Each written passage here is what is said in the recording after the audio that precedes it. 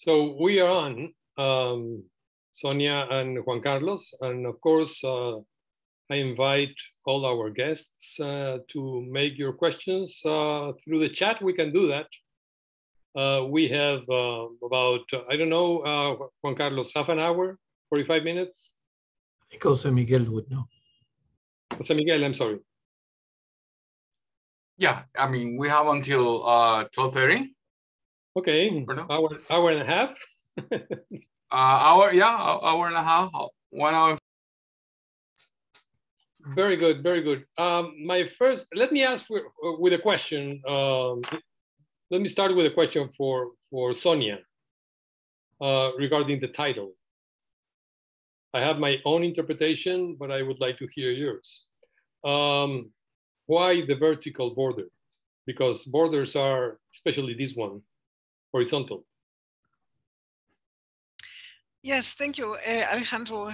Well, first of all, thank you for this opportunity to be here to present this film and have this conversation with all of you and also with the audience. The vertical border, we decided on this title precisely because we wanted to offer this film as a way of rethinking migration, but also the nature and the purposes of borders. So, of course, we tend to think of borders as horizontal structures, very often perhaps simple lines, but when we actually get closer to borders, we see that they're quite different, that they're actually more extensive, that they're really border zones. This is a term that is quite often used at the US-Mexico border, for example. And of course, as one might see also in Central America, especially when we talk about gang-controlled neighborhoods, there are also different kinds of borders, and they're known as invisible borders. So these are just some examples. But why did we want to talk about a vertical border? This is because really what we see stretching from the United States south, not only through Mexico, but also to Central America and even further south, even reaching into South America. So the film focuses on what happens to migrants from northern Central America, and so the focus is on Mexico, but we might also say that this is really a global issue, not just the displacement, but also the border constructs that we wanted to show here. So we can think about borders in very different ways, but in the case of Mexico, we wanted to talk about the vertical border, not just because migrants face obstacles when they actually try to cross different borders between the countries, trying to get out of Mexico, trying to get into Mexico, out of Central America into Mexico and into the United States, but also the obstacles that really exist along what we call this vertical border. So with this idea of the vertical border, we wanted to draw attention what is happening to migrants, not just in terms of migration controls, because this vertical border is really an instrument of deterrence, a way of keeping unwanted migrants out of Mexico, but especially out of the United States. But it was also a way for us to show that this migration deterrence goes beyond the formal migration apparatus that perhaps we tend to think about. So Mexico is an interesting example because much more is happening to migrants, not just formal migration controls. We saw images of immigration agents, also members of the armed forces, the National Guard, who have become much more involved in migration control.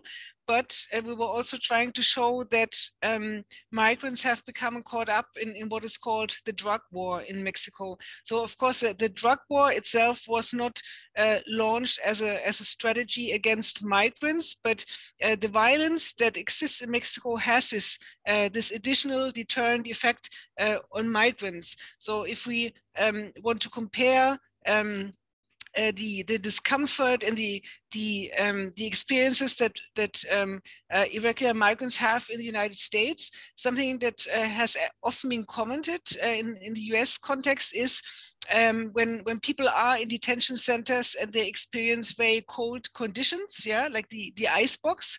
So this is just another example of what states are doing to make the migration experience very unpleasant for migrants. So unpleasant that people will remember it, and when they're being deported, that they will not try to repeat this journey. Yeah, and this deterrent effect, of course, also is meant for other migrants who have not yet attempted this journey. So if we go back to Mexico, the drug war also has this effect simply because migrants transit different parts of Mexico in order to reach the border with the United States. And by doing so, they also transit territories that are controlled by criminal groups who fight among each other, but who also have a conflict with the Mexican state. So this is really the idea of the vertical border. This film does not just want to perhaps to shape our perspectives on migration, to tell a story about why people need to abandon their homes, but also especially to show how states react to those forced migrants.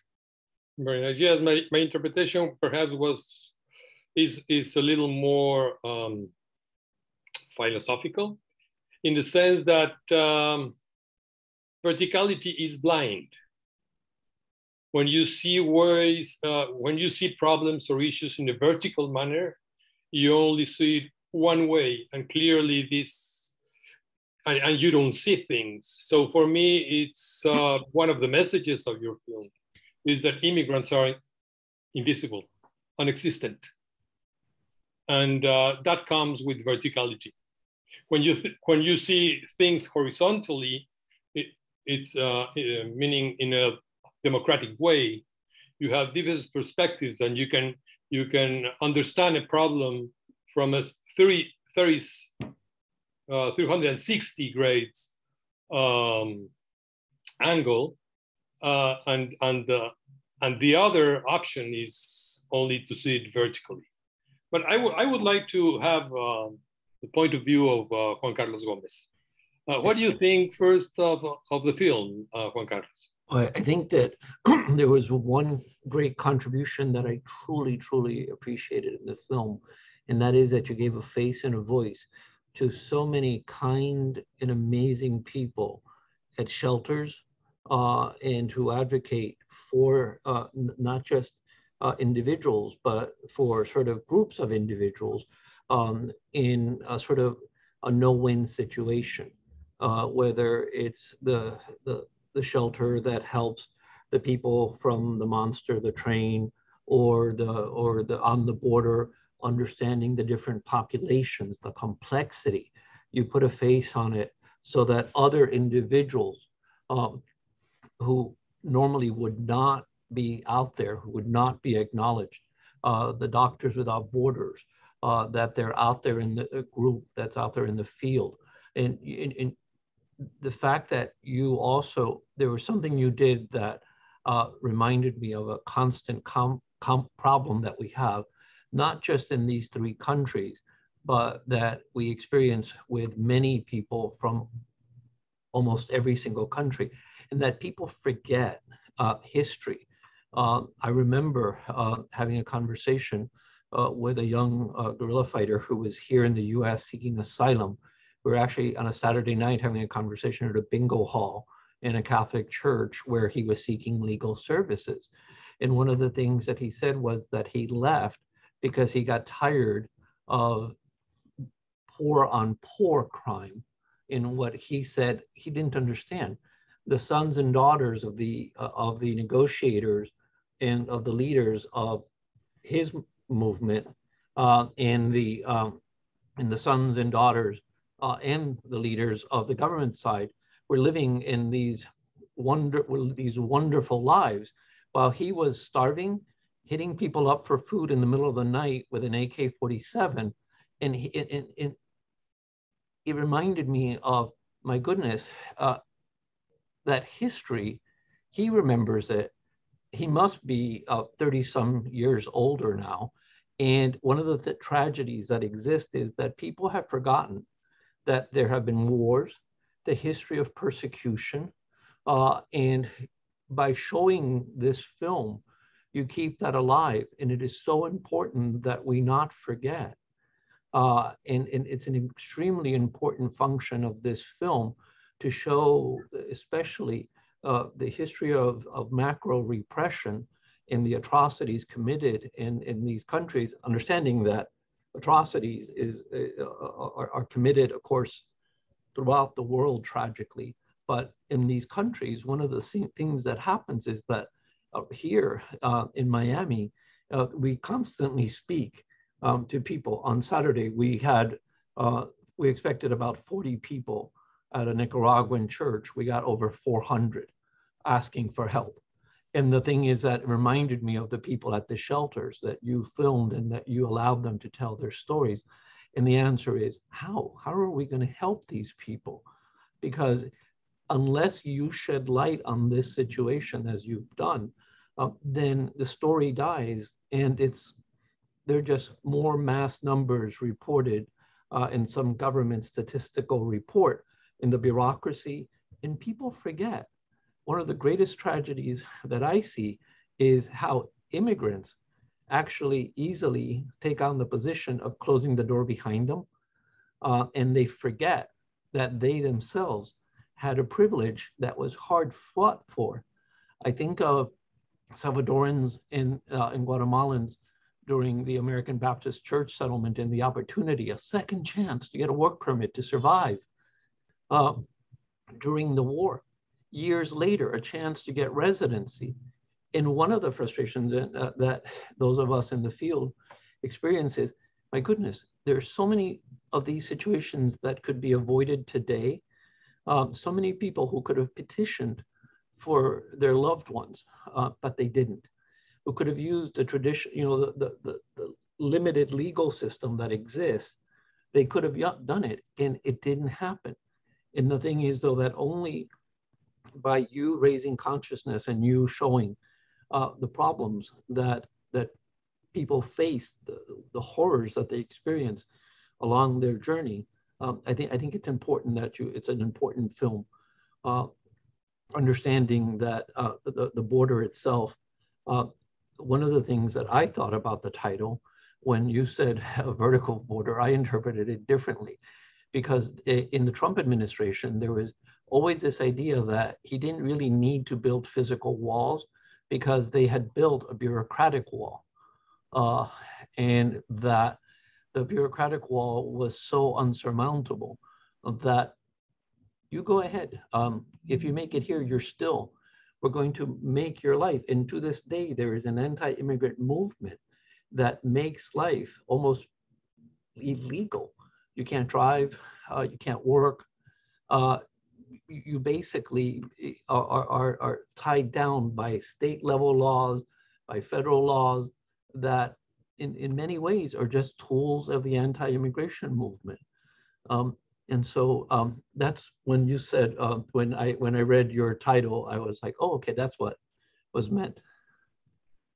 I'll be quiet since maybe you might want to say something. Do you have any comment, Sonja? Yeah, thank you. Perhaps just to respond to your last comment, I think certainly there are many concepts, many different ways of thinking about what happens to migrants, and actually Todd Miller, when he talked about what is happening at the US-Mexico border, he also explained the smart border, which is something that the Biden administration has really promoted. So there are certainly lots of things going on. But when you mentioned the bureaucratic wall, this is very relevant also in Mexico. And I don't want to sound too general and not to subsume all these different things that are happening under this term, the vertical border. Yeah, but I think if we, I mean, it is also related to really to the shape of the Mexican territory, because simply this is how we can see Mexico on an actual map. So it makes sense to talk about this border that really extends through the Mexican territory. But I would not want people to again to think of the vertical border simply as one simple line that is extending through Mexico, but this is a border that is also branching out into different parts of Mexico. So the bureaucratic wall also is part of this vertical border that exists in Mexico, because what we've seen over almost a decade is that as people have realized that it's become harder to enter the United States because of the dangers and also the costs that is associated with the border crossings, more people have turned to asylum applications. Yeah, and so this is another difficulty that we see now in Mexico, because the agency that we also showed in the film, the COMA, is really overwhelmed with asylum applications, and it's interesting also to follow this a little in social media, because the head of the agency who we interviewed for the film, he often speaks of this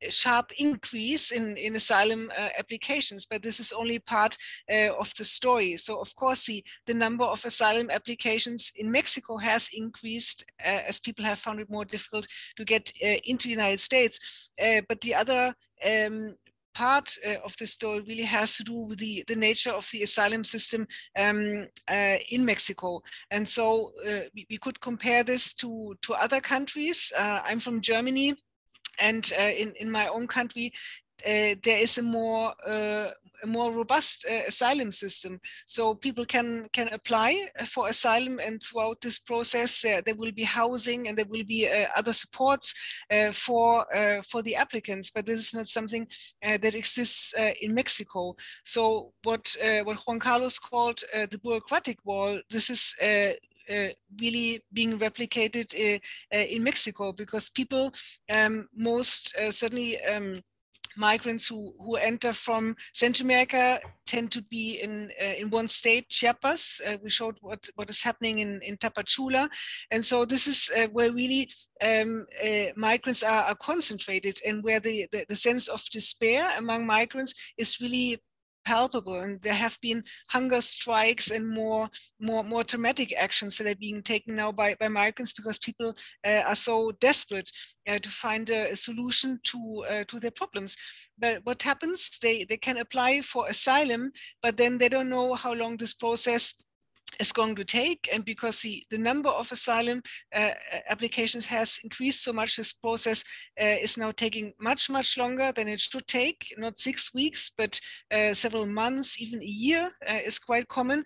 And during this time, people don't have supports. They are left to their own devices, having to find housing and jobs, and just generally also struggle to access healthcare.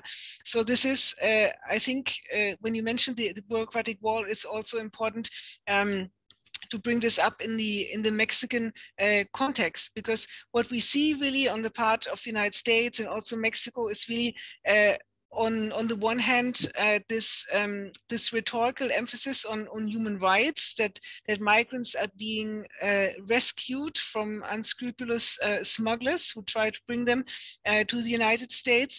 And so there's, in practice, on the other hand, this emphasis on intercepting migrants, on detaining and deporting them, but there's really very little that we see in terms of really giving people the assistance and the protection that forced migrants need. So all we see is really this emphasis on border security and keeping out migrants. But if the United States does not want to give sanctuary to these migrants, even though I don't see any good argument for doing so, the United States is supporting the migration apparatus of Mexico, but it does very little to support this other part, to dismantle this bureaucratic wall that migrants are struggling with in Mexico. But there is the other side, though, which is a problem. We have a joke in my field, which is that the U.S. government should hire the cartels and the coyotes to do their messaging. Because no matter what lawyer tells you, you could have the most reasonable lawyer and the person will just smile and go and pay the smuggler and risk their lives, understanding that that you pay to get through different territories, but then also the smugglers also sometimes, as was mentioned by, I believe, the father, the priest, he mentioned the idea of when people are then extorted. And one of the interesting things is that you're running the risk of violence, sexual violence, of extortion. And then the family members freak out over here. And they go, oh, wait, this is not, we had a business deal, as if it was like I bought a car from you and we had a contract. And the answer is no, the smuggler really is not, there's no legitimate law in the eye of the smuggler. And for many years now, one of the problems that happened is that, or has happened, and is continuing to happen. You have also other groups that, for example, there are a couple of, not a couple, but many problems. One is children have become the key to the door in a way, so that the message is because of the Wilberforce Act, which was meant to protect children, or because of the Flores settlement, there's this message that bring a child, so that smugglers actually will have the mother with one child and the father with another, and in some instances, the rental of children as needed, which is supposedly going to get you out of custody faster. People tell you what they think you want to hear to succeed in their claim. And so the thing is, though, that one of the problems that happens is that the legitimacy of legal systems in different countries, it's a big problem, because the person's agenda, the person's goal is different than the bureaucrats, than the lawyer, than the immigration judge or asylum officer, than the politicians in different countries. And it's an interesting, complex situation. But one of the problems is that this is not what asylum was about.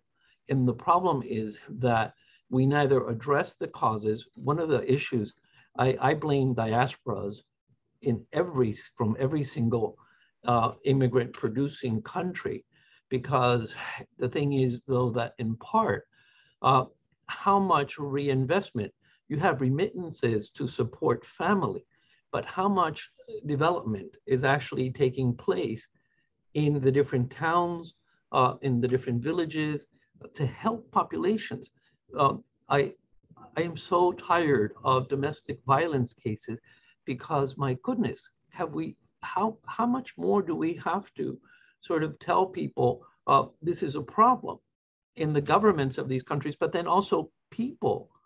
My favorite group here in Miami is a group of undocumented people against undocumented people, because they're against irregular immigration, but they belong to a fundamentalist church that supports the Trumpist movement. And it's so cute to talk to them, and you go, but didn't you break the law? And they go, no, we're different. And so people choose to apply the law favorably to those they love. And it's not just the people from the Northern Cone.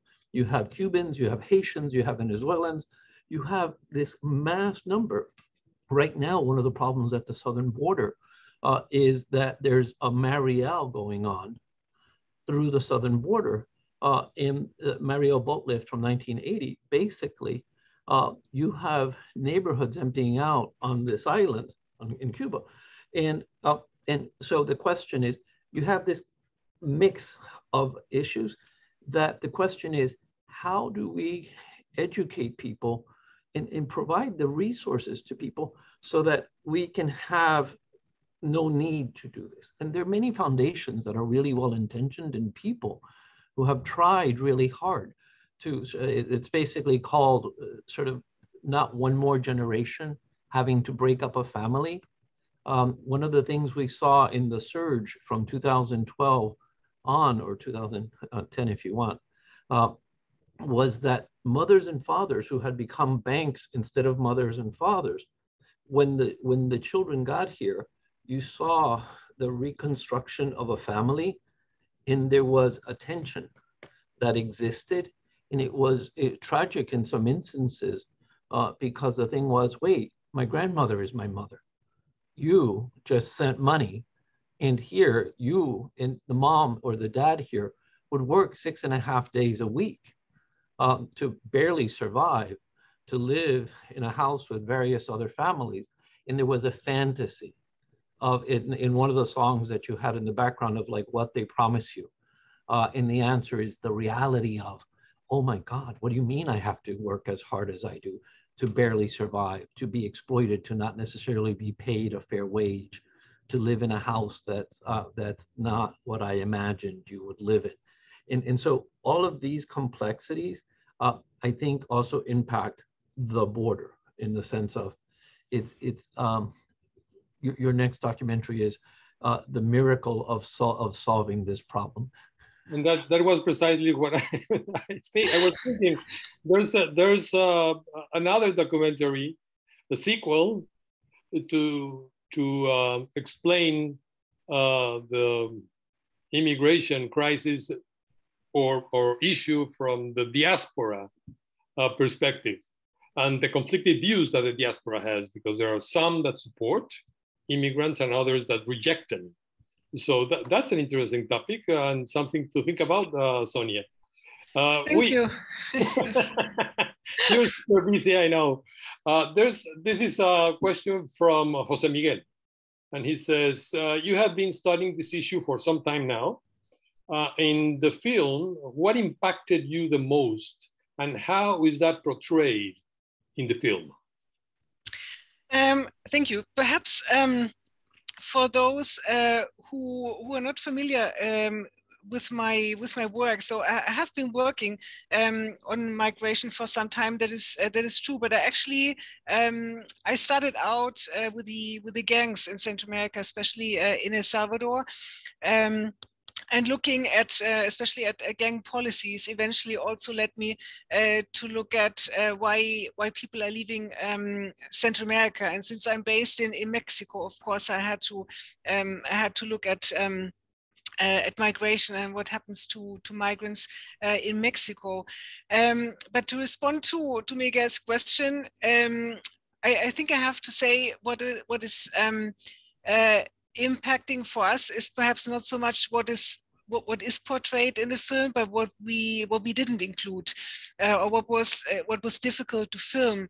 So of course we were trying to incorporate different elements, not just as was touched on at the beginning, the historical part of the violence, but also the migration that we're seeing nowadays. But also we wanted initially to explain why is there forced migration? Why should we talk about this displacement in terms of forced migration, not economic migration, perhaps?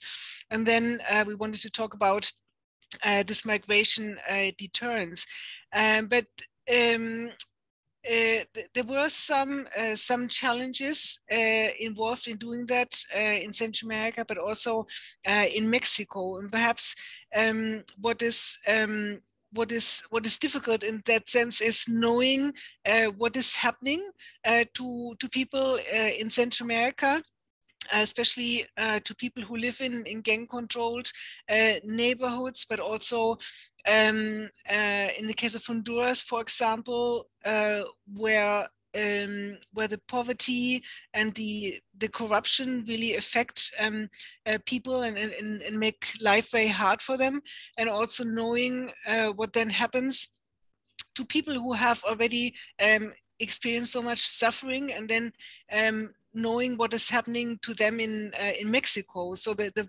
violence is very much a part of people's life.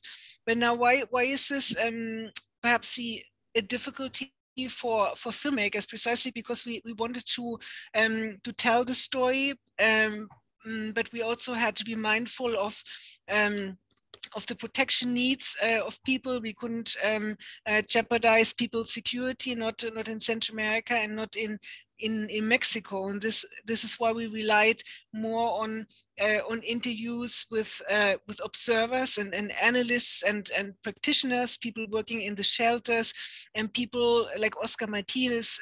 He has even done this whole journey, including riding the beast through Mexico.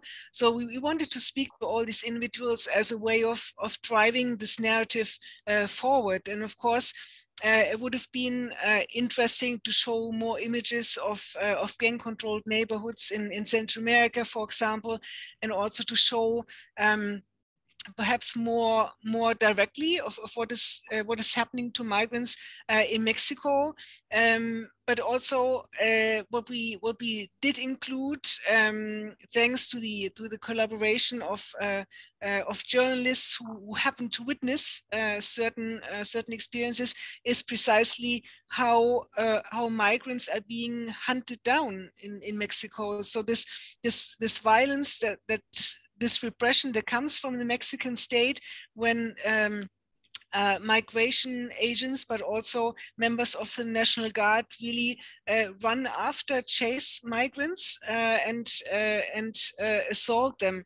So we were not able to show that much of what is happening. Also, acts of corruption would be very difficult to film, but we wanted to give really an overview of the migration experience, and I think through the various interviews we managed to puzzle the story together. Yeah, but so to respond to Miguel's question, I think what causes an impact on those of us who study this and who would like to tell the story is knowing what is happening, struggling with this difficulty of finding a compelling but also an aesthetically interesting way of telling the story, but also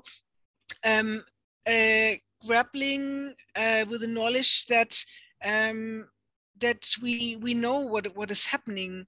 So this is really we're telling the story in a different way, but really what's happening in Central America and in Mexico, and also the reaction by the United States, this has been documented already. But really, what is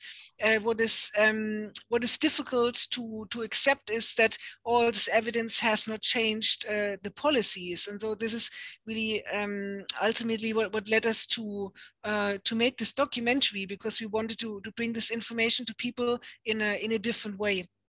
Right, and that you did pretty well in synthesizing a very complex issue in an hour and 15 minutes or an hour and 10 minutes, where we get different versions and perspectives for the problem. So I would like to continue for a few minutes on your editorial decisions. May I ask Sonja a question also related to what she was saying? Yes, of course, Juan Carlos. Sonja, when the people you were able to let them present from the perspective of the shelter, they spoke in a way for those who you couldn't show because you would endanger them, whether it was the shelter that had the different modules for the different populations, the LGBT, the assorted other modules. How is this the vehicle you chose to give those populations voice? Because you, for example, you were able to show that African Central American populations that populations that are almost sort of ignored as if they did not exist in Central America or Mexico, and you put them on the screen. And I imagine you did this consciously? Yes, we thought about what to include and what to exclude. Again, this is another difficult decision, because obviously the migration experience and also the migrant population is more complex. And so we weren't able to discuss all the different experiences. You just mentioned the LGBTQ population. Also the experiences of women are touched on more superficially, yeah. But it would have, if we had tried to cover all these different experiences, the documentary would have been much longer, and it wasn't meant to be in academic work, even though the film is based or draws inspiration from the academic research we did previously. But we really the first cut we had was longer, but we had to leave out certain material in order to tell a coherent story, and to perhaps to make to give a more simple message for people who perhaps are not very familiar yet with different concepts and with the argument that we were trying to make.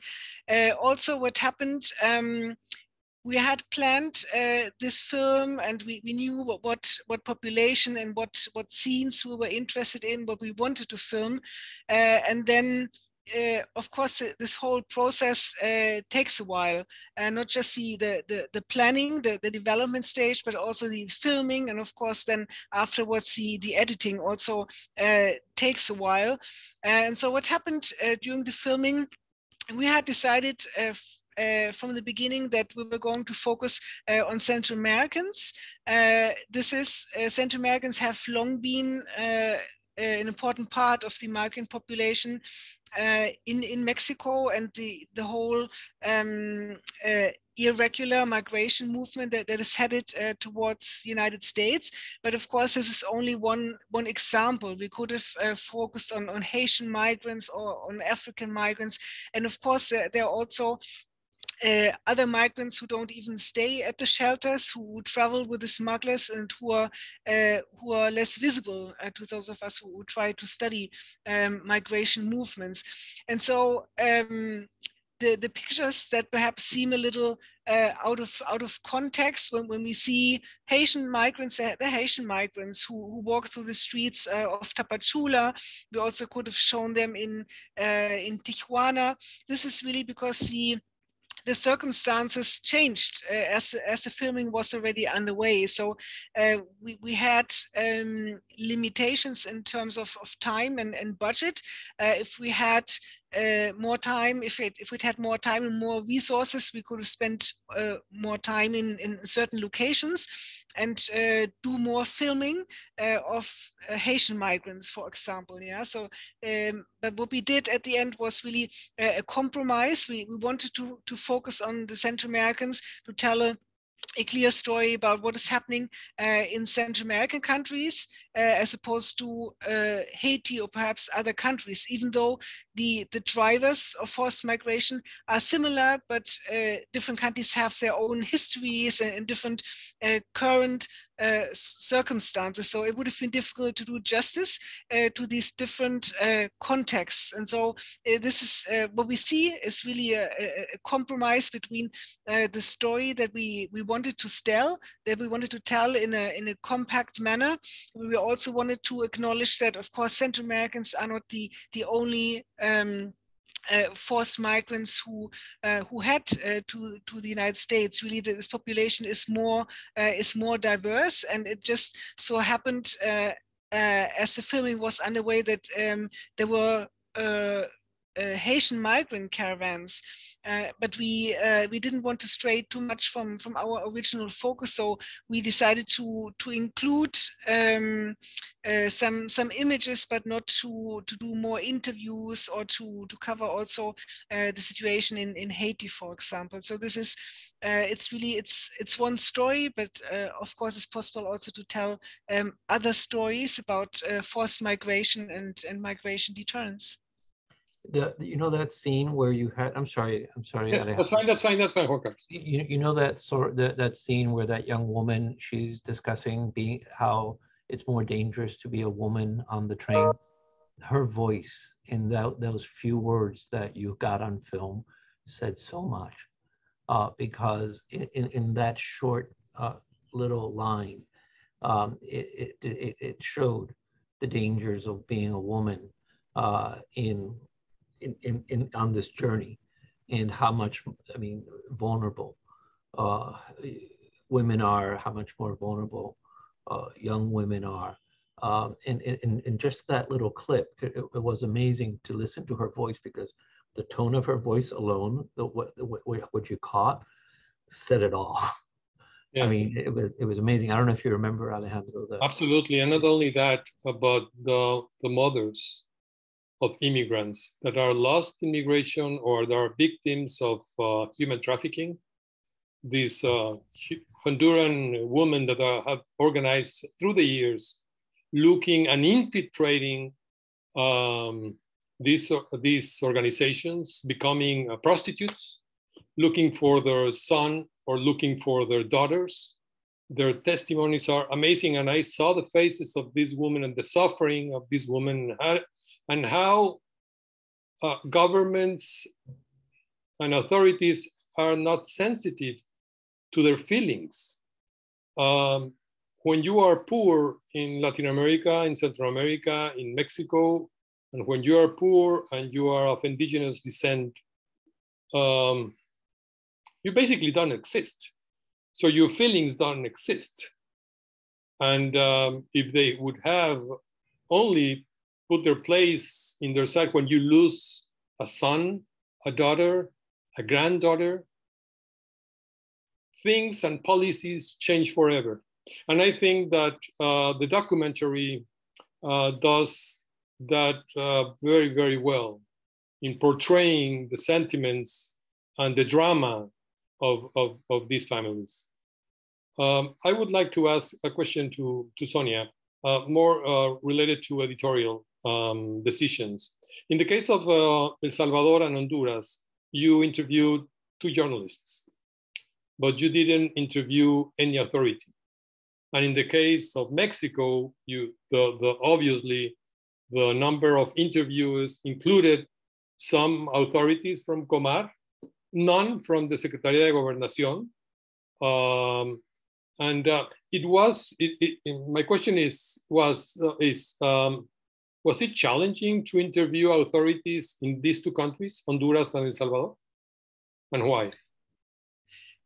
We try to include different perspectives. Of course, we had a particular story we wanted to tell, an argument we wanted to make. So the question about editorial decisions is also relevant in that sense, because even though we had a clear focus for all the interviews, the public officials you see in the film, and those who ultimately did not agree to be interviewed for the film, they're of course interested in sharing their own view, and they do not necessarily agree with the argument that we're making in this film.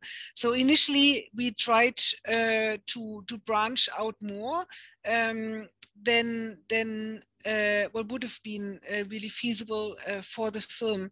As I said before, we had really lots of material by the time we concluded the filming, and we had to be quite rigorous in cutting the material, and so some of the interviews were very extensive, and really you can only hear a few fragments really in the interviews. But it was necessary to do this in order to tell a coherent story, and to be able to move up the vertical border and reach the US-Mexico border in not more than 90 minutes. That was really the limit we had established from the outset. So in terms of people we tried to speak to, yes, we reached out to many more individuals than you see in the film. We wanted to speak to authorities also in Central America, but we did not we were not able to obtain collaboration from authorities in Central America. And at the end, we decided to have Oscar Martinez and Ismael Moreno, who are very lucid analysts and who are very familiar, not just with the situation in their own countries, of course, but also with the challenges that migrants are facing once they leave their own countries. So that was our way of summarizing really what is happening in Central America. But again, in terms of authorities, and I think what we the difficulties we had in obtaining certain interviews just goes to show how complicated the situation is in Central America and in Mexico, and how sensitive also it is for certain interviewees to speak about the situation, also about what the institutions are doing, and so this was well complicated in Honduras, but also actually in El Salvador. With the current government, it's been very difficult to get information or to get interviews. Really, that's just generally very difficult to access information, let alone do filming in this context.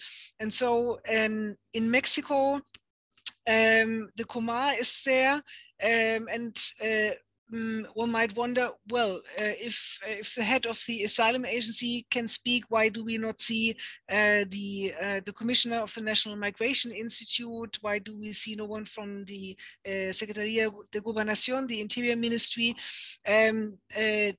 That's a valid question. We did reach out to the National Migration Institute in Mexico, and we tried until the last moment to get an interview from the commissioner. But that was not possible, unfortunately. So even with the National Human Rights Commission, we had to be persistent to get the interview. The CIDE also does not give interviews easily, but unfortunately the National Migration Institute was more complicated, and we tried two things.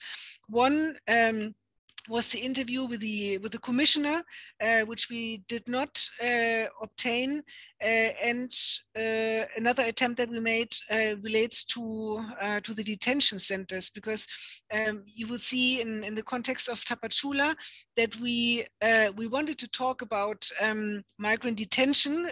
There is the largest migrant detention center is in Tapachula. This is also where people get deported back to Central America, but these centers are administered by the National Migration Institute.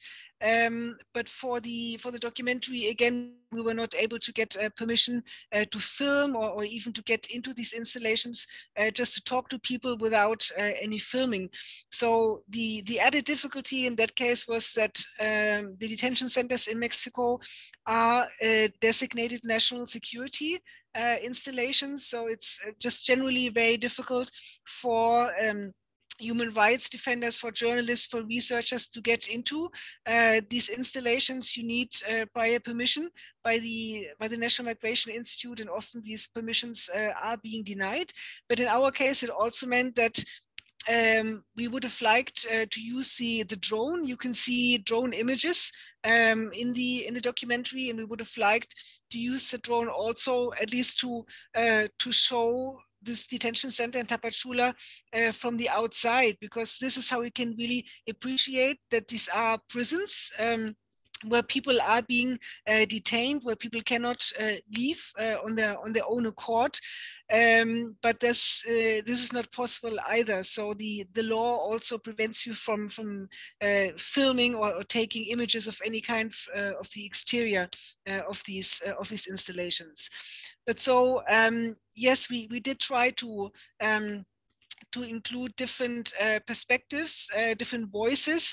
But at the end, the individuals and the institutions we approached decided whether or not they wanted to collaborate. And I think those who participated were very eloquent in explaining what is happening in Central America and Mexico, and how US migration and border policies affect Mexico and the Central American countries. But it's not always possible to include the perspective of state institutions, because they have their own way of managing information, of presenting their perspectives. Actually, we had also approached the Border Patrol in the United States, but the problem was similar. They're simply concerned that the information they share will subsequently used in a critical manner, and this is not how institutions like the Border Patrol or the National Migration Institute in Mexico want to come across. They want to have control over the information that's being shared. Yeah, before I ask a question to Juan Carlos that comes from Jose Miguel. So in the case of Mexico, this is seen or approached from a national security perspective? Yes, this is a contradiction that is in the migration law at the moment. The law was reformed a few years ago. Actually, until then, Mexico did not have a migration law as such, only a general population law, because Mexico was long seen as a country of emigration, where Mexicans themselves left for the United States, but there was less concern with migrants coming to the United States. Civil society activism by NGOs and also by shelters eventually led to the adoption of a new migration law, and this is the law is considered in advance in Mexico. It's considered an improvement, but there are still certain contradictions, and one of the main contradictions really relates to this discourse about human rights, because the Mexican state wants to be perceived as respecting the rights of migrants, but on the other hand, there's very clearly also the national security perspective, yeah, and this also relates to the actors who can perform roles in migration control. So officially, it's the National Migration Institute that is in charge of migration controls, but previously, the federal police, for example, could participate also in immigration controls. These are, or they were armed police officers. The federal police has been abolished by the current government, but now there's a National Guard, and this is really a security agency that includes members of the armed forces. So again, we have this problem that the national security perspective really is how migration is being perceived, and this also really opens the door for armed state agents to participate in migration control, and at the same time, this increases also the risks for migrants.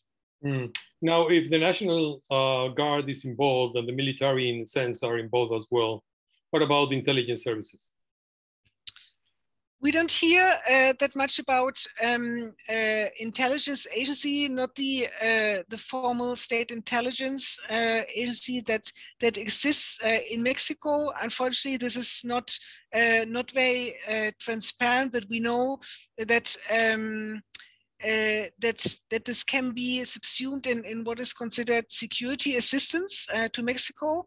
The Merida initiative, for example, that existed as security cooperation between the United States and Mexico includes or has included funding not just for security agencies, for border control, but also for the National Migration Institute.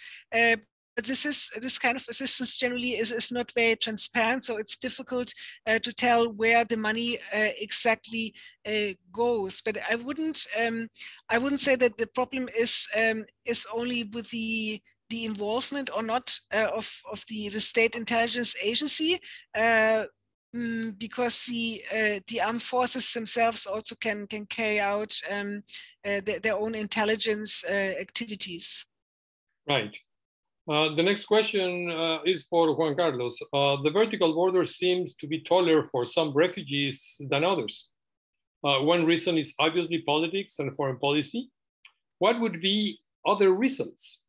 Does the migration bureaucratic apparatus establish its priorities independent of domestic policies? Well, actually, can I answer or make a couple of quick points on something? You mentioned the hieleras. One of the things in the US, one of the ways that you control population in a prison or in a detention center is by keeping it very cold. It's a way that you kind of lower tensions in a way, but you're controlling the population in the facility, which leads me to the next one about euphemisms and the comments that you've made now in detention center versus prison. And here in the US, you have some facilities. My favorite is in a place called Lumpkin, Georgia, that the state of Georgia has a prison that it's rented or given or sold or whatever to Corrections Corporation of America, which changed its name to Core Civic. But my joke was, if it wasn't good enough for the state of Georgia, but it's good enough to hold immigration detainees. But literally, it's a prison, but now they no longer call it a prison. It's a detention facility. And so it's interesting that multiple countries do this. Understanding, and this leads to, in part, to the next answer, kind of a comment, leads to the answer to what Jose Miguel was asking, that one of the problems that happens is that there are little steps, little mechanical steps or little standards that are used to block people. So the excuse that sometimes is used, and I blame significantly, and my colleagues in human rights know my feelings quite well, because there isn't a conference where I don't say it, where human rights reporters cannot excuse governments. The constant excuse of the alleged poverty of a government to be able to not control persecutors or torturers or the mistreatment, and like I represent a lot of people who are severely mentally ill, and there's always the excuse, oh, we would if we could, or people who are LGBT, oh, we would if we could, or women who are victims of domestic violence, oh, we would if we could. But the oh, we would if we could excuse is too many times sort of, oh, it's a poor country. And that's nonsense. That's just nonsense. And we cannot excuse any country, because on the other side, the US immigration system, what it does is that if a government is trying, but it's not, if they can reduce it to general conditions of violence, if they can reduce it to poverty, if they can reduce it to criminality. If you think of the gangs, and the gangs are basically multinational political organizations that are in some instances in charge of certain local systems. But the US government will not accept that. The US government, if it should, they are what they are, they're terrorist organizations. And the answer is, why not accept it? Because if you do, then there's a political function to that rather than a criminal function. And so instances like this, or little steps like this, are used to, one of my favorite absurdities is that even though you're essentially socially branded, when you are a victim of a certain crime, we'll say rape.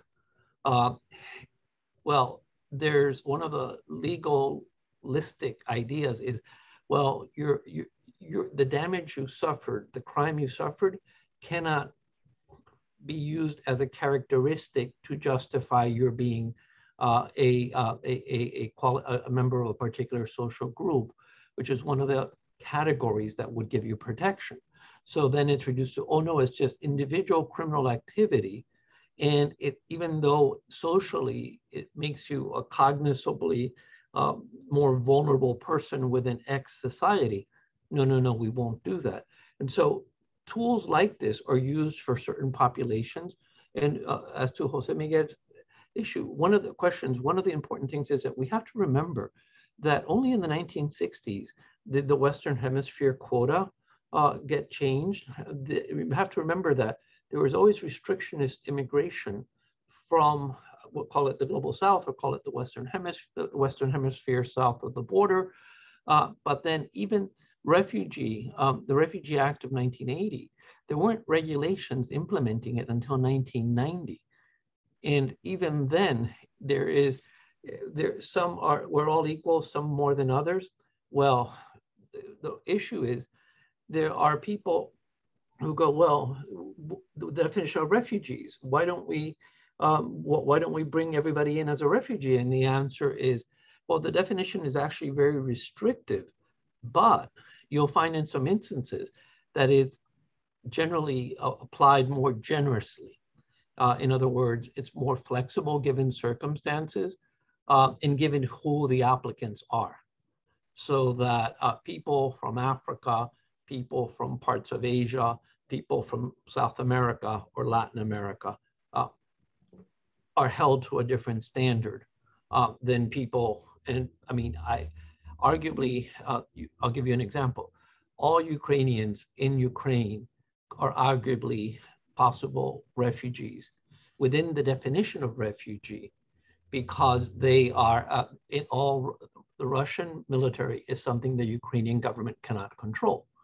So a refugee is someone who is a victim of persecution or would be reasonably a victim of persecution on the part of the government, someone the government controls, someone the government cannot control because of their race, religion, nationality, political opinion, or particular social group. In other words, immutable characteristics that you cannot change or should not have to change, but that they have to be cognizable within the society. Ukrainians in the Ukraine are arguably all potential refugees, right? The issue is that, bring it back to El Salvador and to Guatemala, constantly, you had the use of the concept of general violence. And general violence is, you had people, one of my horrible cases, I remember, was a family that there was a battle between the Salvadoran army and the FMLN on their farm. Several family members died, and the decision was, this is tragic, but they are collateral damage. They were not targeted because of their opinion or because of their characteristics. It's just, and the answer was, if they were from somewhere else, would they have been treated differently? And the answer is more than likely yes. And so the issue is not just the law. And one of the things that I hope with films like yours that raise consciousness is that I really hope that immigrants in the diaspora really understand that it's possible to change the laws. It's possible to get judges who interpret the law fairly. But if you are indifferent, and sadly, it's the same thing as remittances. Remittances for consumer products, yes. Remittances for building society, no. And the answer is, if we don't work together, if we don't work, pardon the word, collectively, we're not going to move forward. It's important that messages like yours continue to be out there, because of what I mentioned earlier, that people forget US history, people forget history in El Salvador, in Guatemala, in Honduras, in Nicaragua, in Mexico. Mexico to this day persecutes. We know the populations that are persecuted, and yet you have governments controlling the message, and human rights organizations, and understanding that different human rights organizations have different priorities, prisoners of conscience, or whatever is in fashion at the moment. But honestly, we need to hold governments accountable and say, no, this is not right. You can call the gentleman who, quite an amazing person, you can tell, the one who brought up the point of the euphemisms. It's like, yes, in your face, you can call it what you will. It's a prison. By the way, you don't get invited to meetings with the government when you say, oh, this is a prison. I can tell you. I don't know if I answered Jose Miguel's question. Any follow-up comment, Sonja? Perhaps to build a little on what Juan Carlos said about consciousness raising, I think I would like to add a little bit about what we hope to achieve with this documentary and where we see it going. So of course, raising the visibility of the issues is important. We wanted to talk specifically about forced migration and get away from this idea that that there are refugees and asylum seekers and internally displaced persons who might be seen as worthier of assistance and protection versus voluntary or economic migrants who, as Donald Trump once said, are just poor people, and the United States can't help all the poor people, so let's deport them back to their countries of origin. But really, what the film wants to do is, on the one hand, make this more visible, show why there are people who feel that there is no alternative to migration, but also to show how countries that sometimes have played a role in the instability that exists in the countries of origin, for example, in the Central American countries, how these countries then react when people who are fleeing come knocking on their doors, right? What are the strategies that get implemented just to keep out migrants who are not wanted? But this really leads us to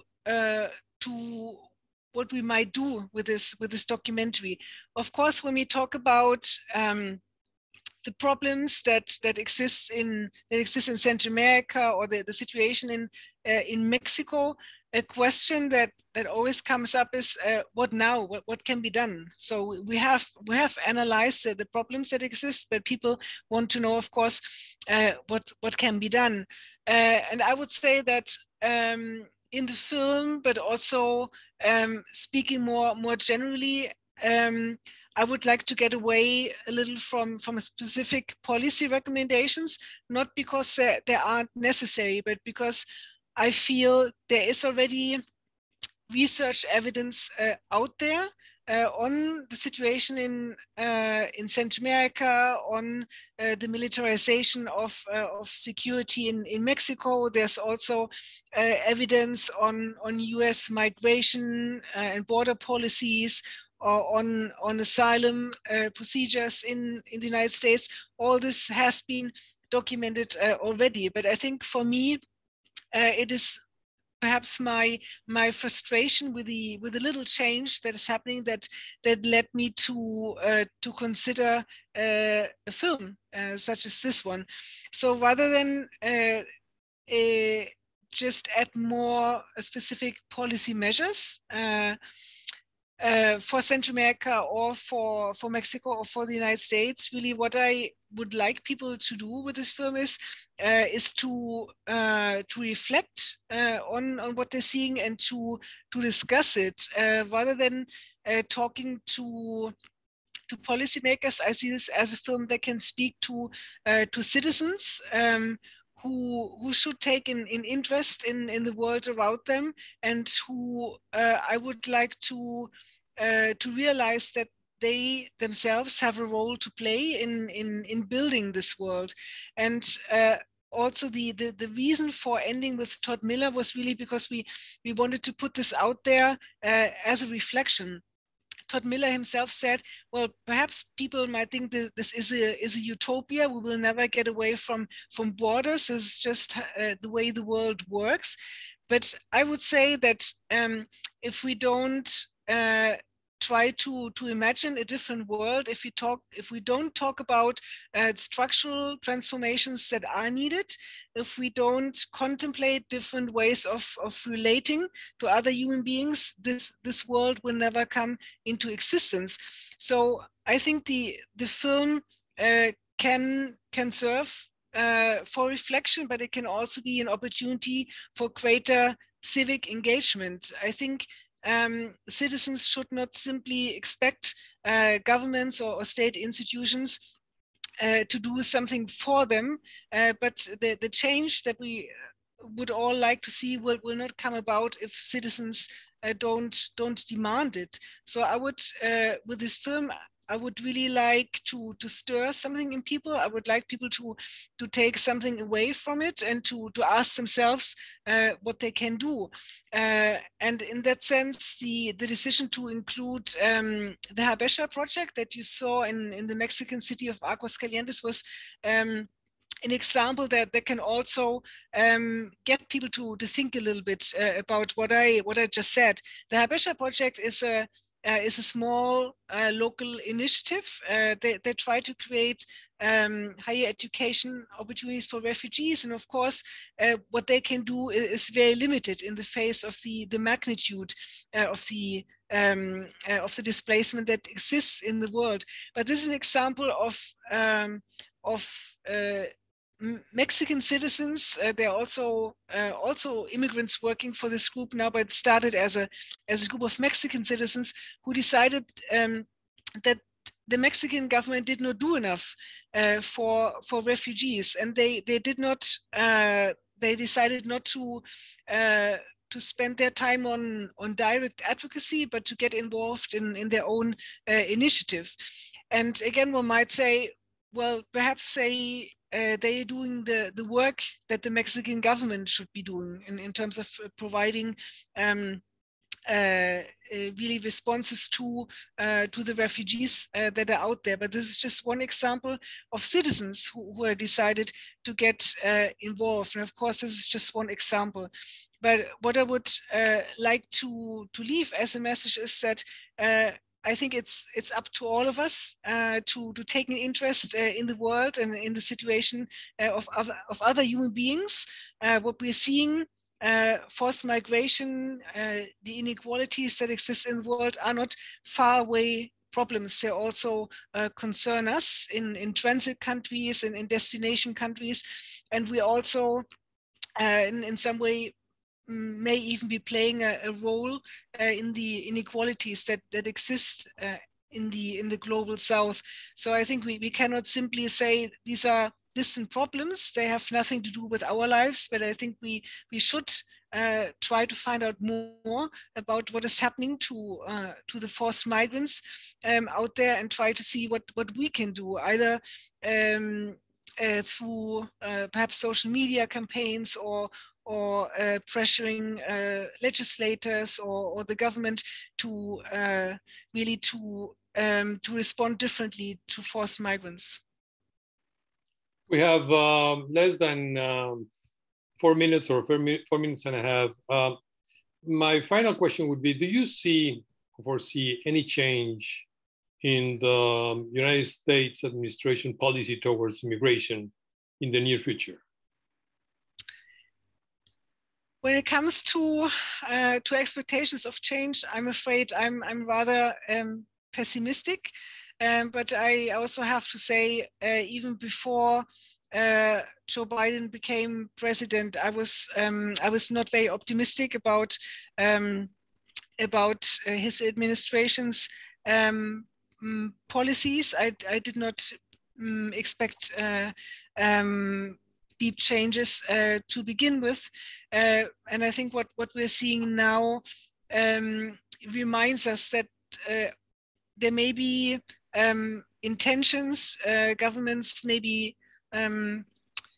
want to implement different policies in ideal world, but we don't live in ideal world. Really, when we think about the implementation of policies, we find all sorts of obstacles, not just related to resource limitations, perhaps also to institutional habits that have developed over time, but often it is political and electoral considerations that also influence policies. So I would think that in the near future we cannot expect a change of direction in policies. But again, I would say this shouldn't be seen in a deterministic manner. If we just close the door to policy change, then probably there will be no policy change.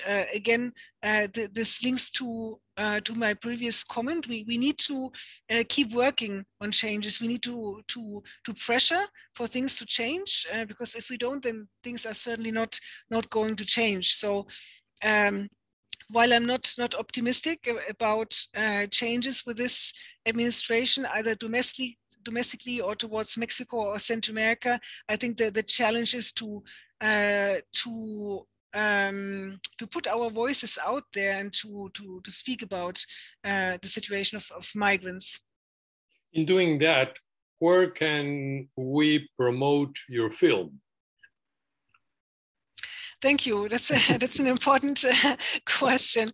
I think generally it would be great if the documentary would find audiences at universities, schools, perhaps even community centers.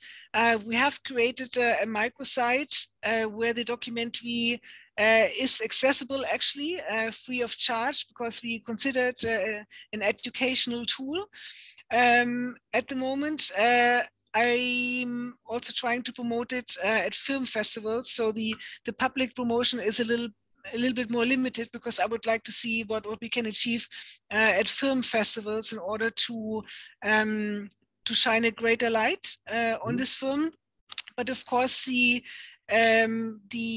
documentary is already out there, and it would be great at universities, especially perhaps in the United States, if the documentary could be shown. Actually, the work of Juan Carlos also reminds me that there could be an audience also in the legal community.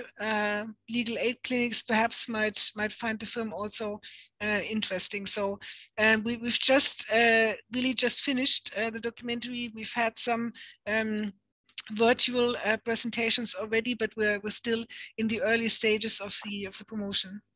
So the microsite is available already, or you want to? It's available already. And where is that?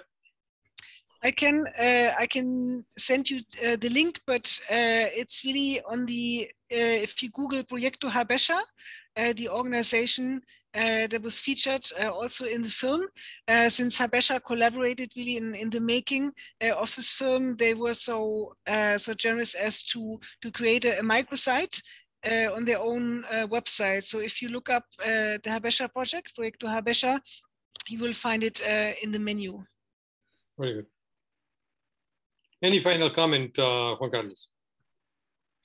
I'm concerned about the causes. I don't see much hope in the causes immediately, and anticipate in May. It's already been announced by the Biden administration that a new mechanism will be used for processing claims for asylum, starting in May, basically, on an expedited removal basis, where asylum officers will be quickly deciding these cases, and they're planning on hiring hundreds, if not thousands, of asylum applicants. And so one of the things that happens is that fast justice is not always justice, because most people can't get legal assistance, and most people have no idea what they're supposed to be raising. And so a lot of people who should be protected, who must be protected, will not be, whereas others might.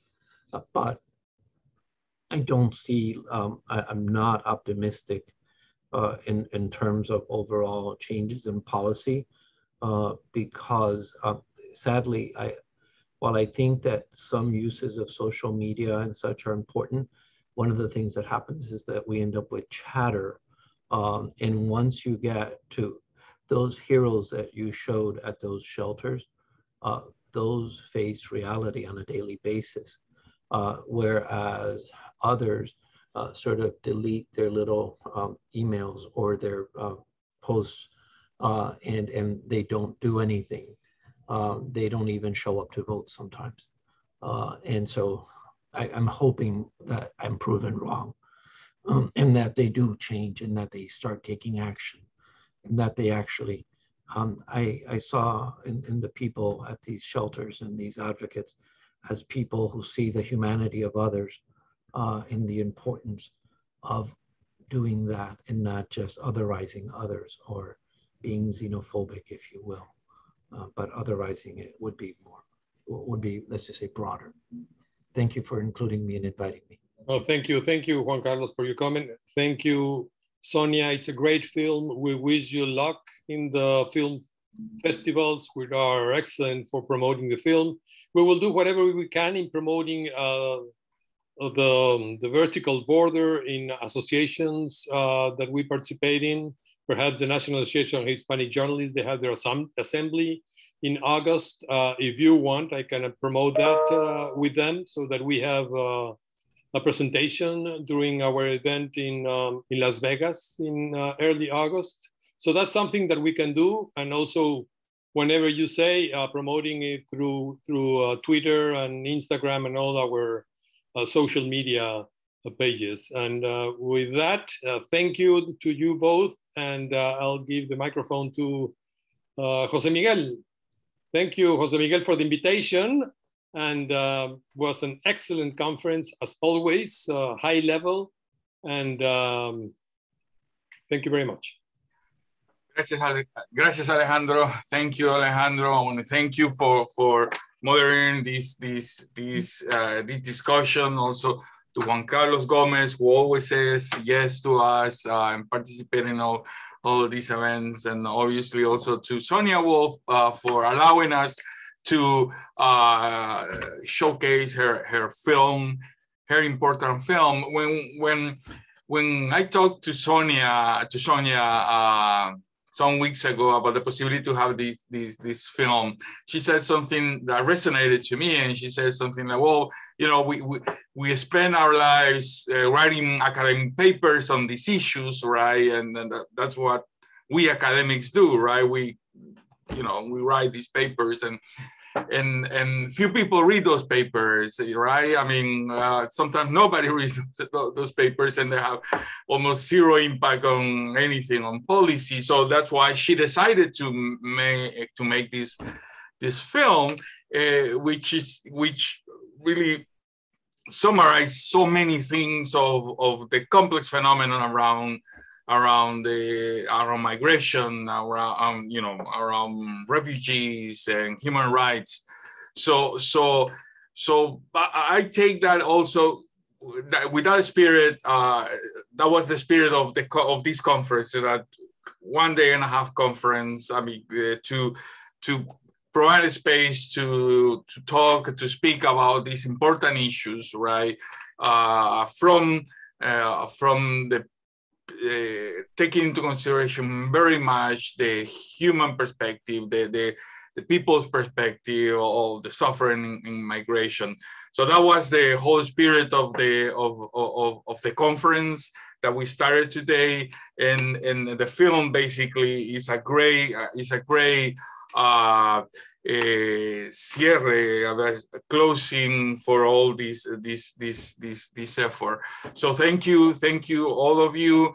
I want to take this moment also to thank all the panelists that participated yesterday, the people who attended. This is an initiative that we expect to do every year with a hemispheric view here from LACC. So this is our first year doing this. We're going to continue doing this year after year, expanding and trying to bring more voices for this discussion, and to get a little bit closer to the ears of the people who take decisions. We hope that at some point somebody will listen. So thank you all. I want also to take this opportunity to thank my colleagues here at LACC, the staff, President Solis, for supporting this effort from the very beginning. Obviously, to Lindsay Dudley, who has worked tirelessly to do this, along also with Lourdes Sosa El Fakir and the general staff in LACC. And thank you all for this, for all this support and for the possibility to do this. And again, thank you, Sonja, Juan Carlos, Alejandro, for a great discussion. So this concludes our conference. And with that, I'll see you soon, everybody. So thank you all. Bye. Thank you. Thank you. Thank you. Thank you.